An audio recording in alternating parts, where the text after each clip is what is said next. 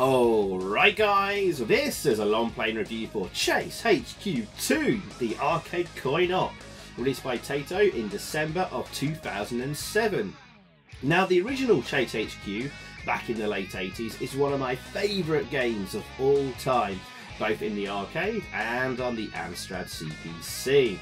I like it more than Outrun, and it's had a fair few sequels over the years, the last one in the arcades arriving in 1992.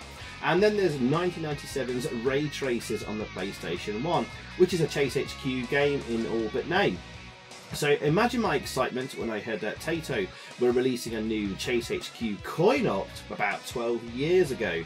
Then imagine my disappointment when I quickly realised I'd never get to see or play it given the state and death of arcades at the time.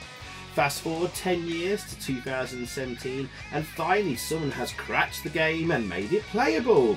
And I've only just found out about it, otherwise I'd have done this video sooner. So don't expect to find this in the main emulator though. This isn't a traditional arcade board that can be dumped easily. This runs on the Taito Type X2 hardware, which is basically a Windows XP PC inside an arcade cab. Though not as bad as it sounds, this was decent hardware at the time, especially when something like Street Fighter 4 was released using it.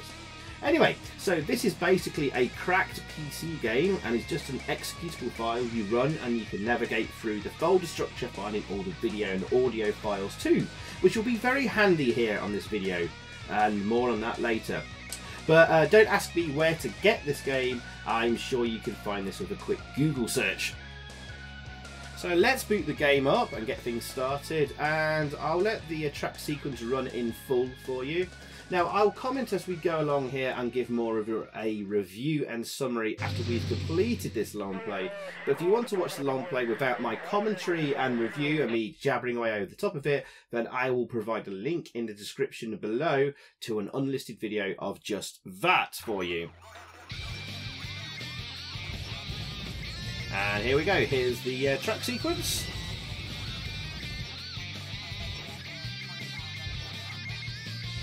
And of course, if you don't know what Chase HQ is, you drive a very fast car, you're a part of the police department and you've got to catch up with a target vehicle and then ram them off the road.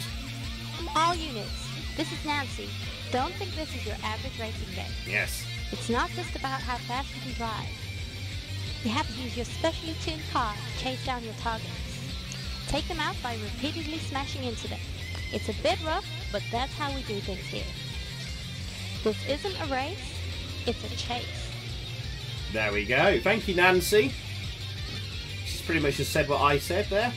But the audio for Nancy is really poor in the dump, so I've had to extract the audio files, import them into Audacity and have a bit of a play around, and then I've edited in Nancy's audio so you can actually hear it, otherwise she's barely audible, unfortunately. Oh, I almost forgot.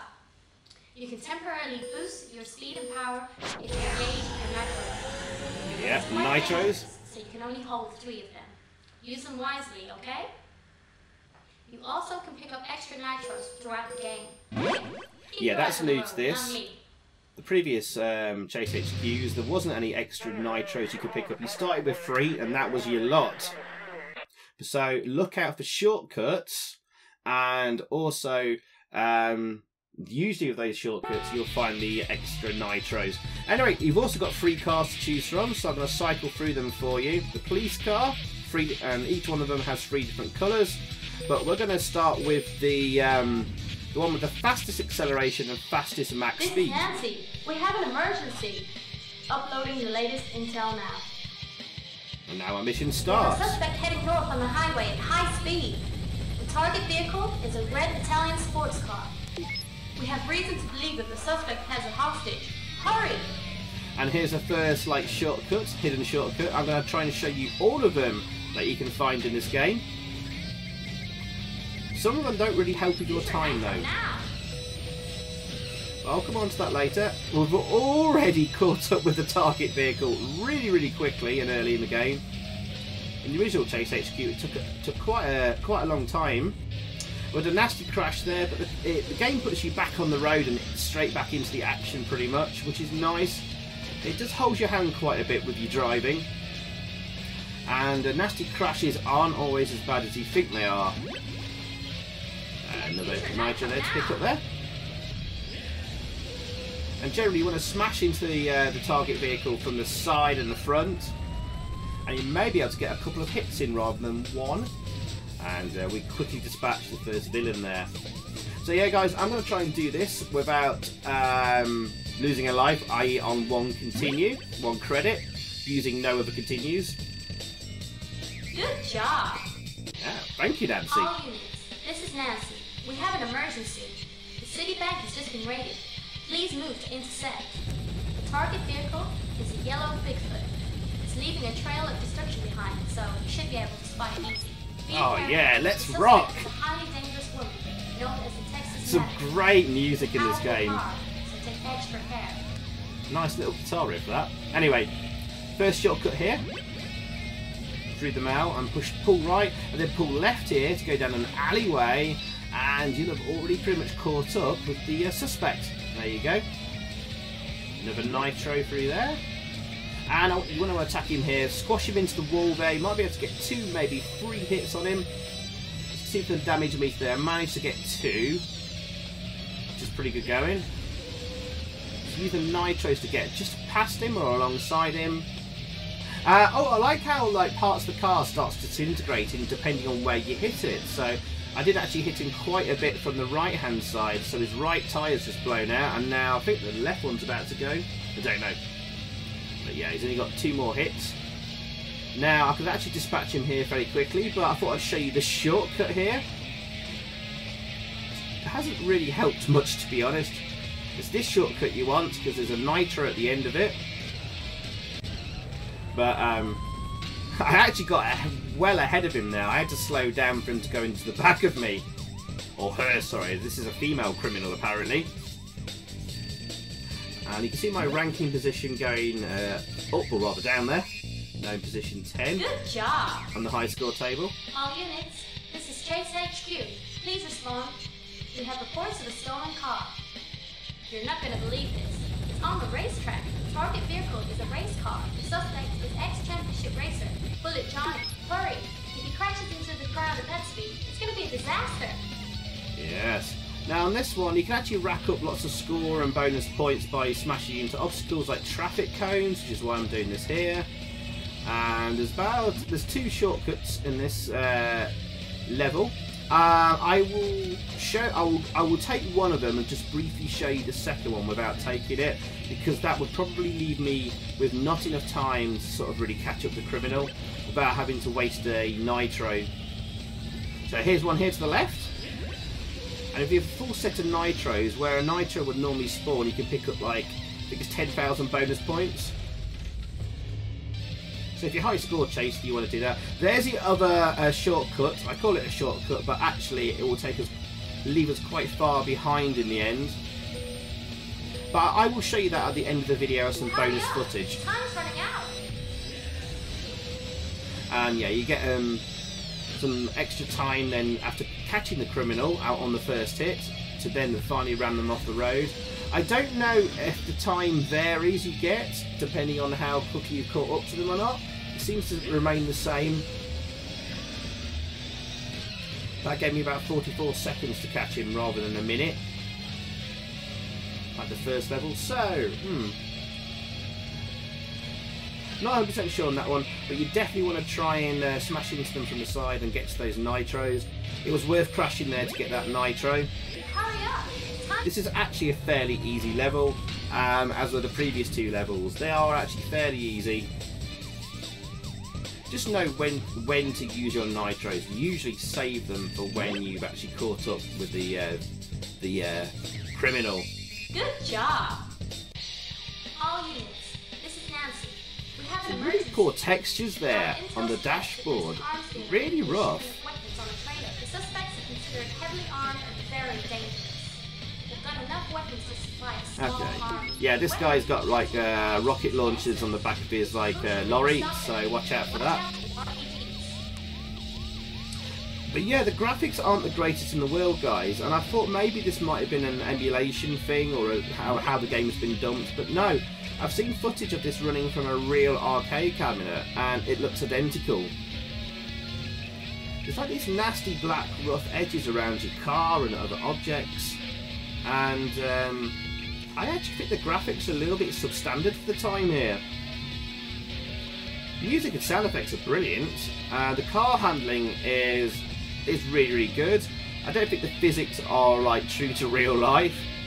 The game certainly helps you keep the car on the road and in the action for as much as possible. But this is a fun, fast-paced arcade racing game, so we're not after like real handling of a car here. We just want fun, and it does deliver. Now I get a random crasher. There's like a hidden nitro there, and every now and again it will just actually crash your car when there was nothing there. Very strange. So there's a little bug there. Now this lorry is a real pain to beat. It's actually really tough. What you want to do is boost and get to the front of the lorry, and then get into it, and you'll catch like the back wheels for like a second hit. There we go. Just catch it down. If you pull to the left there's a hidden thing there with a hidden nitro. There's another nitro just past this bit here. Hurry up! And I actually get too far past the lorry there. And I do it with like one nitro to spare. So that is actually a very tough level, and that's the penultimate level. And I made it look quite easy there.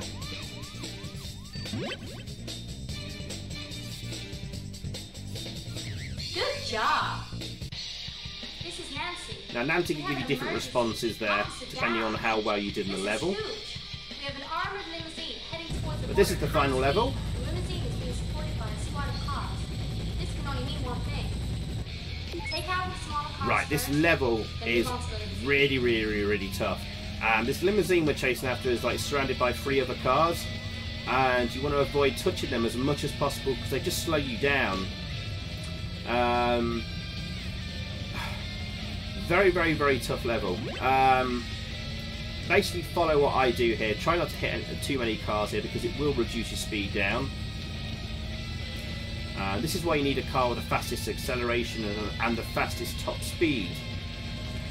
Although I've not really noticed much difference between the 3 cars, if I'm honest with you. There's one that's supposed to be a stronger car, the police car. Boost there to start things off there. Hope to get a couple of hits in. But I've not noticed the police car actually doing any more damage than, like, say, like this car. So stick with this vehicle. Getting as much hits in as I can early on this guy. He's already down below halfway, and pull to the right here before the tunnel to get another nitro. You're going to need it. Now I'm not using it here because of actually catching up to him. And again, get as far ahead of him as possible, or as close to the front of him, and then slam in from the side. The one thing that will ruin you on this level is the 3 cars surrounding him, slowing you down. So if you knock them out of the way, we've got 2 about to catch up.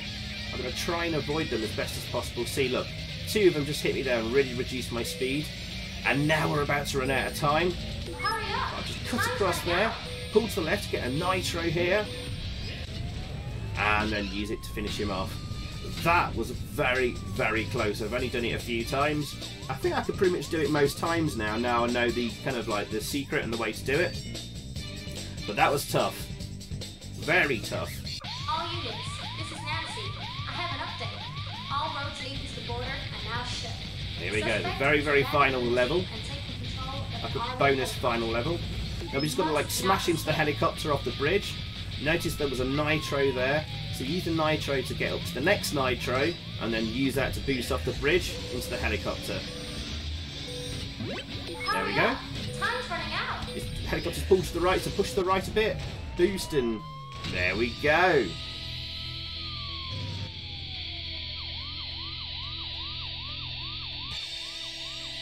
That is Chase HQ2 completed. On 1 credit. Ooh, I like that. Oh, thank you, Nancy. I have to say Nancy is actually quite hot. Not as hot as Mrs. Xyphoe, but there we go. And this is the rather short ending sequence with all the criminals you captured and their jail sentences. But not much to write home about. The original Chase HQ had a better ending. And now the high score entry, which sadly doesn't work on the crack of this game, but it does at least save and store your scores. It just that means that your name will be A. Now I should add that this game and dump of the game with a lot of fiddling does allow network play for 2 players if you have 2 PCs on the same local network for some 2-player fun. Now don't ask me how, but there's plenty of discussion about how to get this running on the arcadecontrols.com forum, so I suggest you check that out there and ask any questions there too. So, before we finish, I'm going to sum up my review of the game, but first with a bit of info and story behind the making of the game, and I'm also going to show you some additional footage from the game, focusing on level 3, and the shortcut I didn't use in the long play, but actually, really what I want to show you here is the graphics. Now, you can tweak the graphics a little by pressing the F key in-game, which switches from Gouraud shading to normal, which you're going to see now. We lose those horrible rough black edges around cars and objects, but the game looks a lot duller colouring wise, aging it even more, and it's much obvious on this 3rd level. You can barely make out what Nancy was saying there either at the start, so I had to find the raw audio files which had a .bin extension, and with much faffing I was able to import them as raw data into Audacity, and was kind of shocked to find they were low quality 8-bit mono recordings. Worst of all, the Nancy audio is horribly recorded, and we even hear people coughing in the background. Not me. I mean, really? Oh, here's the shortcut I didn't use in the long play. Now, the problem with Chase HQ 2 is that it looks like a not so good PlayStation 2 game, and that console was released in 2000, 7 years earlier. Plus, by the time this was released, the PS3 was already out. So no wonder it wasn't a big success. You expect more in the arcades from what you could get at home, and ultimately that's what killed arcades many years previously. Now, the game engine being used is Renderware, which tellingly was very popular in PlayStation 2 graphics programming. Electronic Arts owns Renderware, who discontinued it in early 2007, stating that it was far behind other competitions such as Epic's Unreal Engine. This was the same year that Chase HQ 2 was being developed, so it was being developed on a game engine that was already obsolete. Oh dear. So a bit more background here, and the game was made at GameWax Studios and designed by Masaki Kokino, who used to work at Konami, with his most notable project there being Silent Scope. He joined GameWax in 2003, and I believe this was his last game for them before moving on to SNK, with development still underway on Chase HQ 2, which in the end took around 6 months to complete, with a team of 5 people, them being 2 coders and 3 graphics artists, so quite a small team. He wasn't happy that they weren't given more time on the game. Now, GameWax was based in London, and the owners and staff were all Japanese. It was created in 2006 and still technically exists today if you check Company's House, but is dormant. Now, I'm struggling to find a good list of all their games, but the one that stands out for me is Wacky Races, based on the cartoon. And the game clearly takes inspiration from Mario Kart, but looks like they stopped making games around 2011. So there we go. This was the last we have seen of the Chase HQ franchise, and is an okay game to end on. The spirit still lives on in games like Burnout, Driver, and especially Need for Speed Hot Pursuit only a few years ago. Overall, the graphics, whilst rough and outdated, still look nice, and there's lots of great stuff going on. The music is fantastic, and it's fun but short arcade blast that handles well for a little arcade racing game. So as a fan of the series, I'm left feeling slightly disappointed, but I still had a good time. So for a final review score of this game, I'm going to give this a 7.5 out of 10. So thanks for watching, and be sure to check out more of my long plays and videos. Thank you, and goodbye. So thanks for watching, guys. I hope you enjoyed that. If you did, please click a like below, leave a comment, and also subscribe if you haven't already. And over that way, there's another video for you to check out. Xyphoe, out.